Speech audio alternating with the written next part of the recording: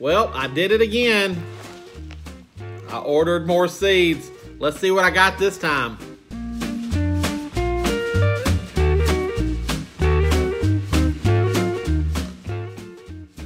Welcome everybody back to the channel. You're watching Horticulture Geek and I'm Ray. Thank you so much for joining me today. So as you've already seen by the title, I have done it again. And I've ordered more seeds. This time I ordered from Baker Creek. If you missed my last seed unboxing video from Eden Brothers, I will link that down below, or I may throw it up right here. But please go check that out. Eden Brothers is a great company. I like getting stuff from them. But today, I've got my Baker Creek order, and I've got some fun stuff here that I wanted to open on camera for you, show you what I got, and talk about it. So let's get right into it and see what I've got going on. It is getting very close to planting seeds. Like, it's hard to believe. We are in January. It's almost the end of January here. Now, I know a lot of YouTubers out there have already started planting their seeds. It's still a little early yet to do that for me because I don't have the big gardens with row covers or greenhouses or any of that stuff that some of those folks have. So I'm just starting seeds for personal use here in the house. And I will do a seed starting video when I'm ready to do the starting of these seeds. My cold crops, so cabbages, Brussels sprouts, broccolis, kales, those things, I will start here probably this weekend to get those a head start, to get them out into the garden while it's still cold. But all my warm season stuff will not get started until March, almost into March, because of my last frost here. You count back, and anyway, we'll get into all that later. You're here right now to see these Baker Creek seeds. So let's get into it and see what we got. All right, let me tap the bag down. The worst thing is cutting right through a bag of seeds.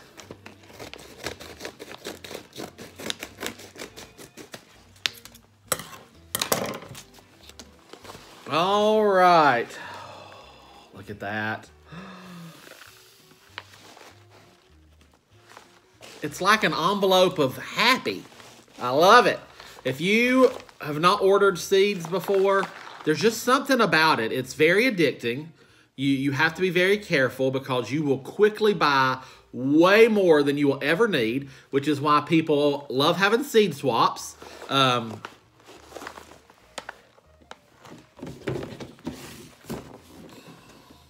This is my current seed box.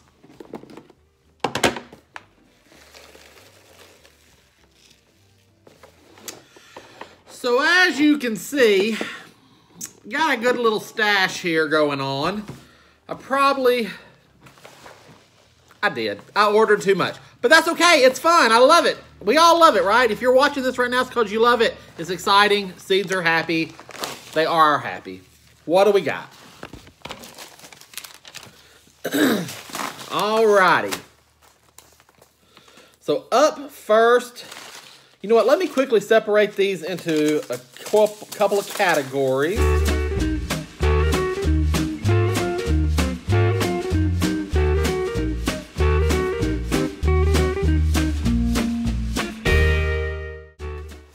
Oh, I only got one. Okay, we'll start right here with the free seed packet. I only got one free seed packet in this order. That's okay. And it is actually cinnamon basil, which I have purchased from them before. I have used it before. I actually still have some in the box. And I will be planting some more of it as well this year because it is a wonderful plant.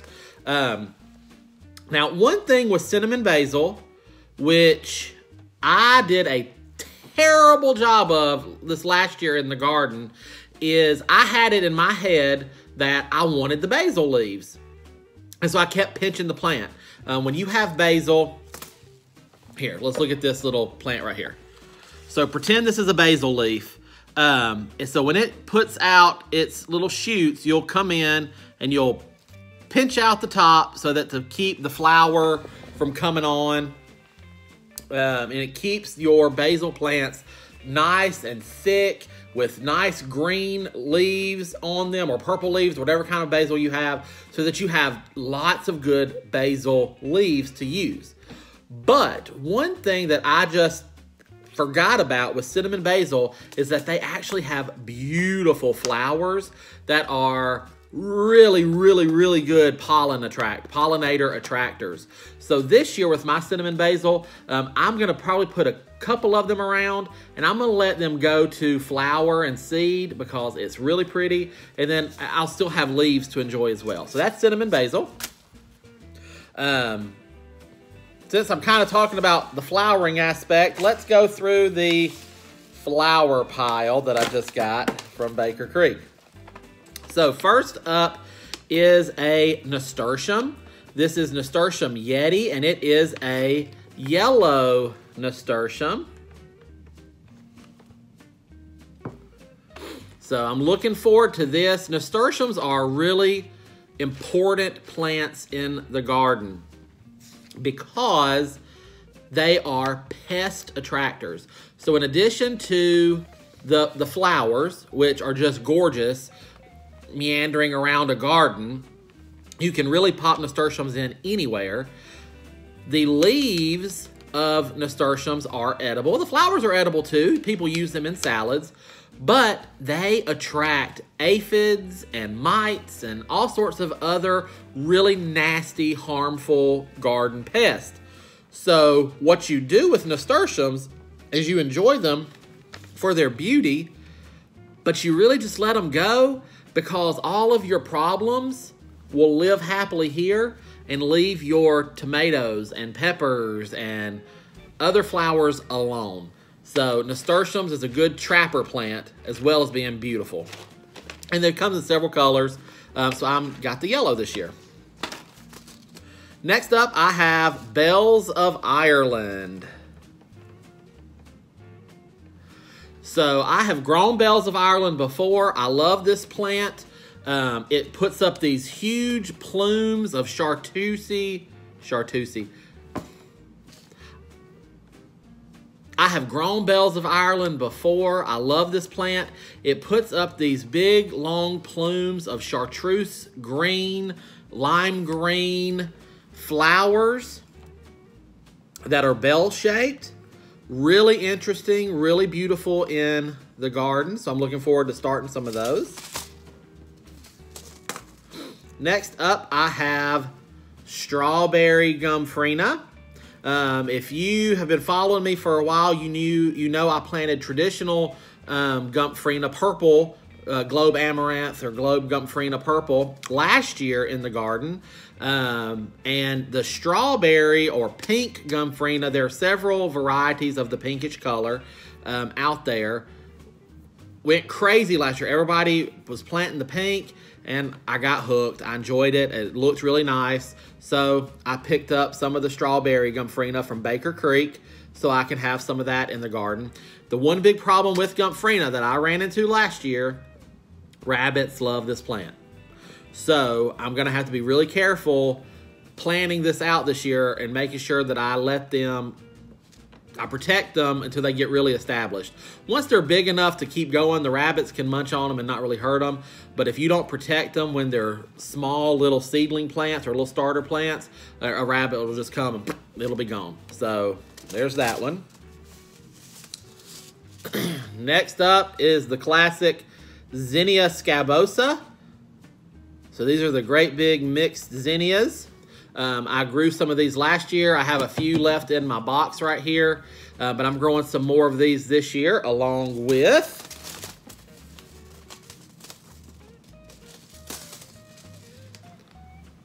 the candy cane mix zinnia.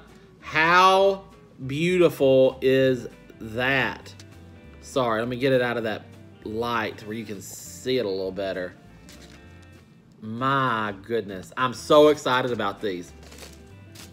So I have a crazy idea this year.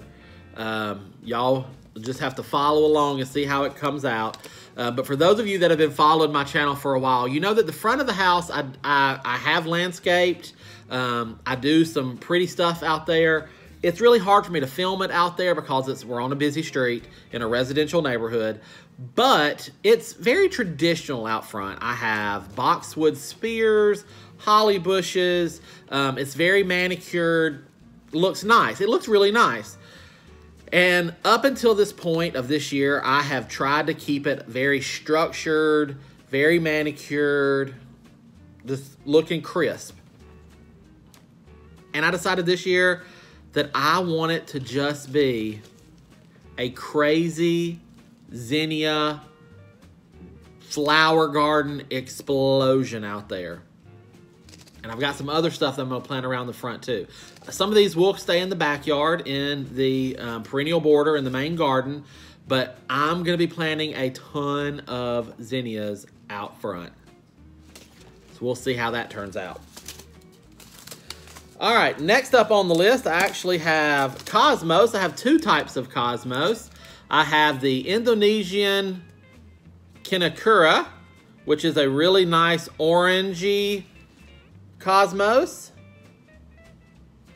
And then I have the apricot lemonade. Now, how could you not get that? It's a fading ombre almost effect of a yellow down to a soft pink.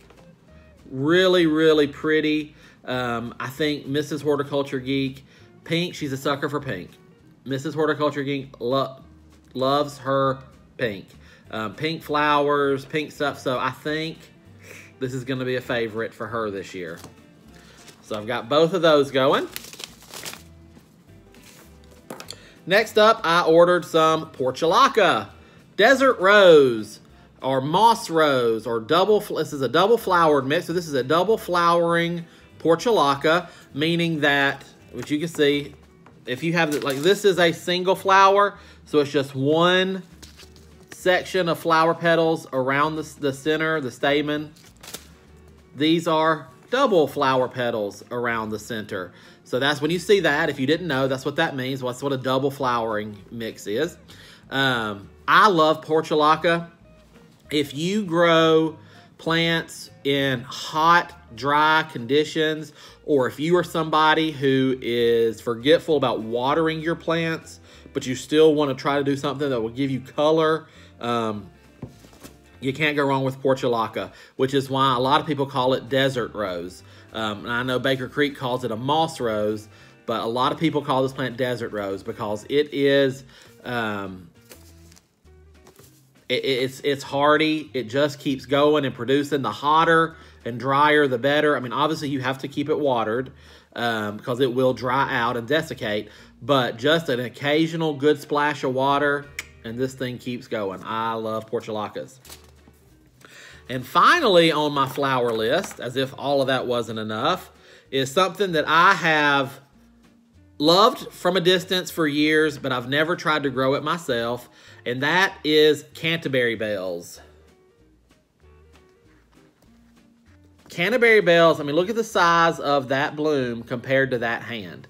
These are ginormous bell-shaped flowers that this plant produces in the pinks, purples, and whites.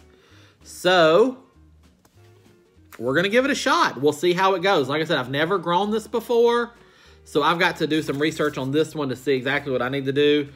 And I may still end up killing it. That's kind of the fun of gardening with seeds. You never know what will happen, but there's that. All right, now on to the okra. Let's start right here. This is a special one that I ordered. So this is loofah gourd. Now, if you follow my channel, excuse me, you know that last year I did a special project at our church with bowl gourds, where we did a lesson. I'll try to link that video down below. We did a whole lesson with the kids and used the bowl gourds as an example of patience and how trying times were in biblical times, right? Okay, so it was a whole thing. I've got a video on it. we're doing it again this year with loofah gourds. So these will actually not be growing in my garden. They will be growing at church. I have a big fence that I grew the bowl gourds on, and we'll grow the loofah gourds on there this year. And the kids at church will get to watch them from seed to harvest and make loofahs. And at the end of that, once we have our loofahs, once they've dried and cured and we can actually use the loofahs, then we will do feet washing. So kind of excited about that. So a gardening / church project on those. Excuse me. Next up, we have the burgundy okra. Now, I'm a huge Clemson spineless okra fan. I got my horticulture degree from Clemson. I love Clemson, everything about Clemson. And the Clemson spineless okra really is delicious. But that's just pretty. So, and the reviews on it are amazing. People say it's delicious. We're going to see what happens. Drop the package. 5-color Swiss chard. So, I am excited about this. I won't start these for a while because I actually love Swiss chard in the fall garden. I may go ahead and plant a few now for the early spring garden. But this plant in your fall containers with pumpkins and mums and all that stuff, it's a winner. So I went ahead and grabbed the seeds while I was doing this other big order. Okay, now these are super fun. I'm excited about these. These are the Hedao, whatever, the tiny bok choys. Look at how little those things are. So these are little bitty baby bok choys. I enjoy bok choy. I've got some growing in the garden right now. And I just thought it would be super fun to have baby bok choys, just little rows of baby bok choys that we can go out there and pop them out, throw them in stir fries, saute them up, eat them up. So looking forward to that. And I thought this would be a fun one also for the kids. My kids like getting out there with fun, unique stuff and doing that. So there we go.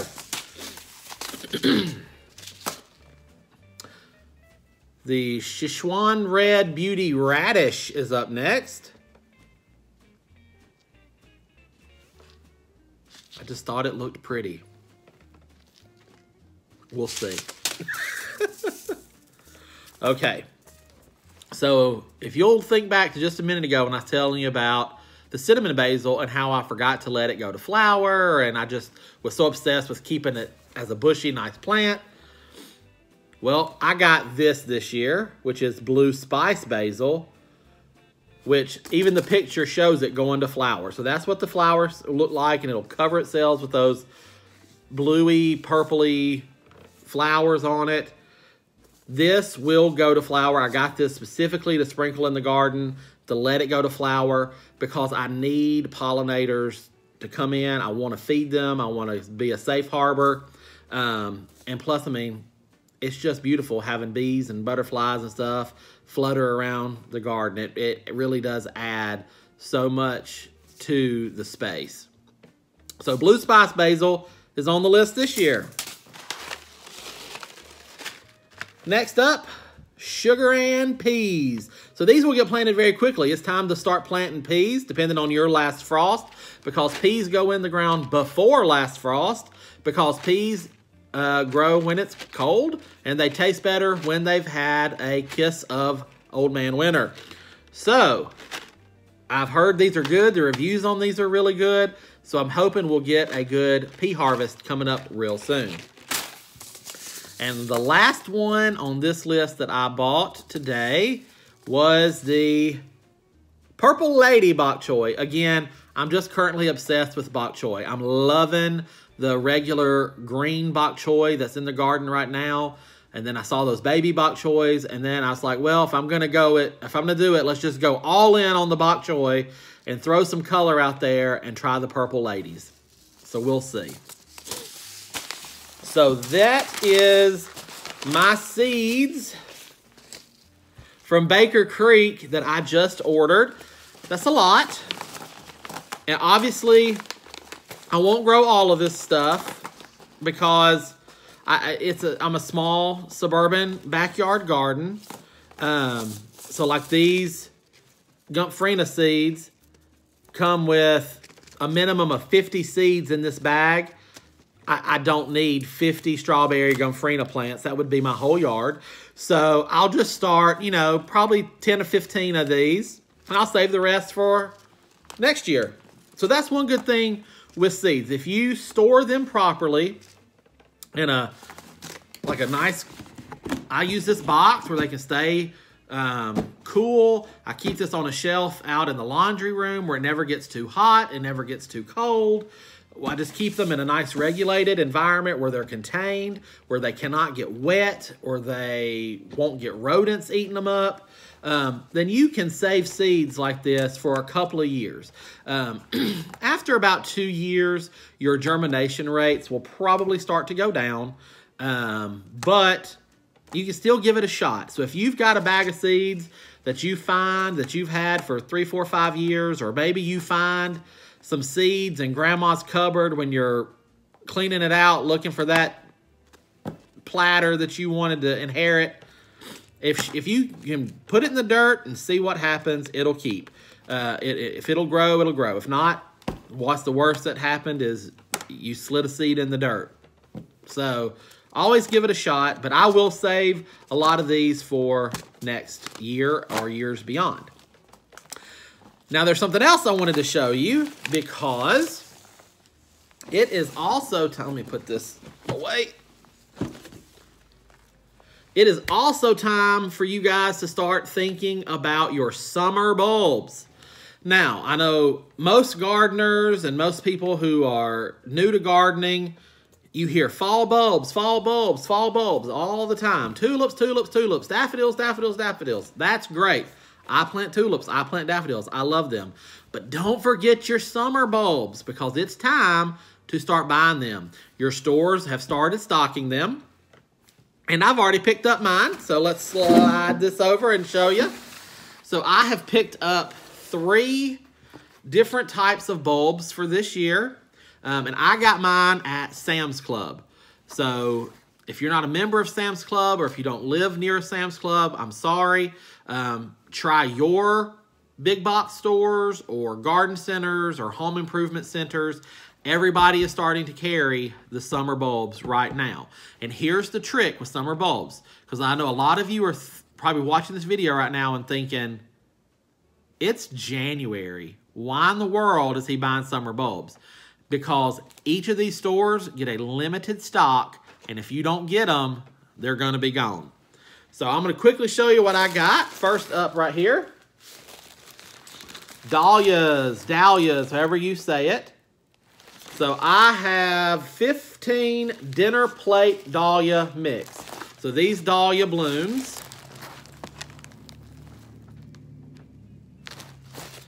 get dinner plate size. So they're pretty big size flowers. Next up, I have gladiolas. And yes, I know if you've watched my videos before, last year I planted this bag of just like this of gladiolas, and I said, oh my gosh, this is too many bulbs. I'm never doing this again. Well, I'm doing it again because I'm planting these in the front yard to go along with my zinnias, because I really want just flowers everywhere across the front, and these are really good cut flowers along with the zinnias. So if you're looking at doing cut flowers, gladiolas and zinnias are really good choices along with sunflowers. And there are 90 bulbs in this bag. And then my third thing that I bought are caladiums. So these are just a staple in the shade garden. They bring pops of color, they bring texture, and they bring interest. And there are 36 bulbs in this box. And at Sam's Club, these packages are $15 each, $14.98, I think. So $14.98 for 36 bulbs, $14.98 for 90 bulbs, and $14.98 for 15 bulbs, which that's a good price for dahlias. They're expensive. So those are the bulbs I got. So it's time for that.